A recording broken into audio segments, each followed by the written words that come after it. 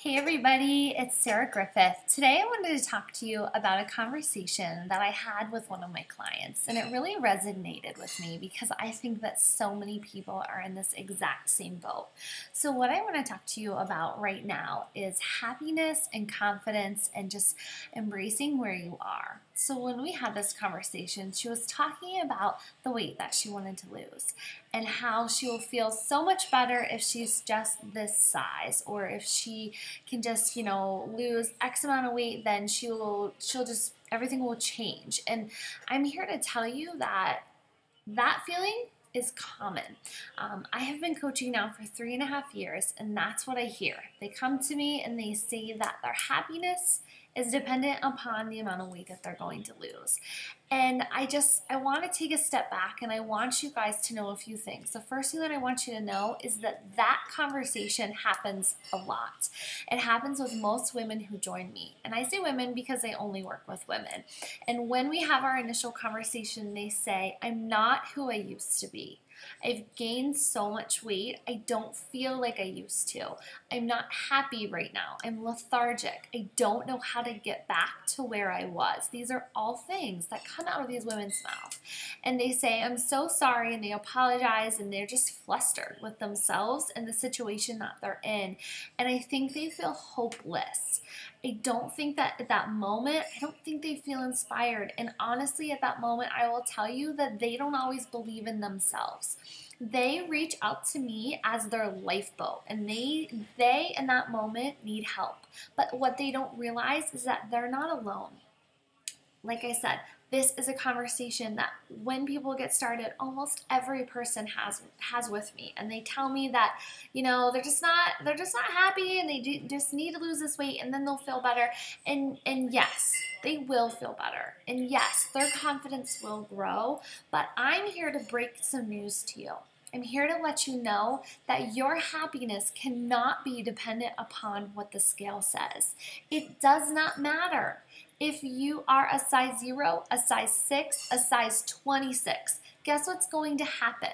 Whenever you get to that goal weight, whatever that goal weight is, you're going to find yourself picking pieces apart, and you're going to find yourself saying, you know what, I got to that size, but now my skin's flabby. Or, I lost 20 pounds, but man, my arms are weak looking. I don't have guns. Or I am a size 0, but I have, maybe you're not comfortable with something. There is always something.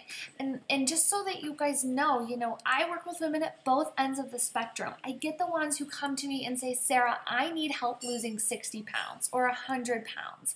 And I also get the women who say, you know what, I only need to lose 5 or 10 pounds, but I'm just not happy with where I am, and I'm exhausted, and I'm not taking care of myself. I want you all to know that there are people at all sizes of the spectrum, whether it's size 0, size 10, size 16, who aren't taking care of themselves. So I just really want you guys to understand that happiness has to come from somewhere other than your jean size, other than what the scale is going to tell you. Because if you base your happiness or your self-worth or your self-confidence on that number, you're never going to be feeling fulfilled or happy, because I promise you, it's always something. It's always something next that you want and that you're pushing for. So I just want you, as you begin your weight loss journey, or maybe as you're on it, maybe you've been on this journey for a long time and you're saying, I'm tired, because you get weary on this journey. It's not easy. I want you to realize that you need to be happy with the fact that you're committed to your health, that you've taken a step in the right direction, and that you're doing something that so many Americans and other people are not doing. They're not taking the time to care for themselves. So I want you to step back from the scale and from whatever weight you may have to lose or whatever muscle you want to tone up, and I want you to say, I'm proud of myself. I'm proud of myself for caring about my health and my nutrition and the habits that I'm going to pass on to the generations who come after me.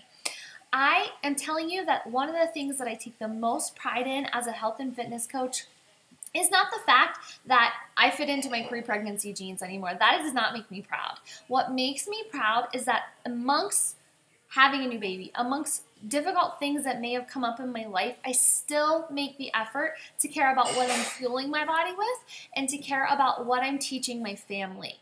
I care that someday I want my children to know how to manage stress. I want them to know that exercise is the relief from the stress that they're going to encounter in life. I want them to know how to eat healthy, and I want them to know how to make good choices so that they can age well and so that they can enjoy a healthy lifestyle. And so right now, I don't care about my pregnancy pants. I don't care about my arms that look flabby. I care that someday my kids, not only my kids, they're going to know healthy habits, but hopefully if I do this job well enough, my grandkids will know healthy habits too. So I just want you to step back and remind yourself of all those things as you go on this journey, that happiness and self-worth will never come from that number. And I want you to keep going regardless of how long your journey is. Wishing you guys the best. See you soon.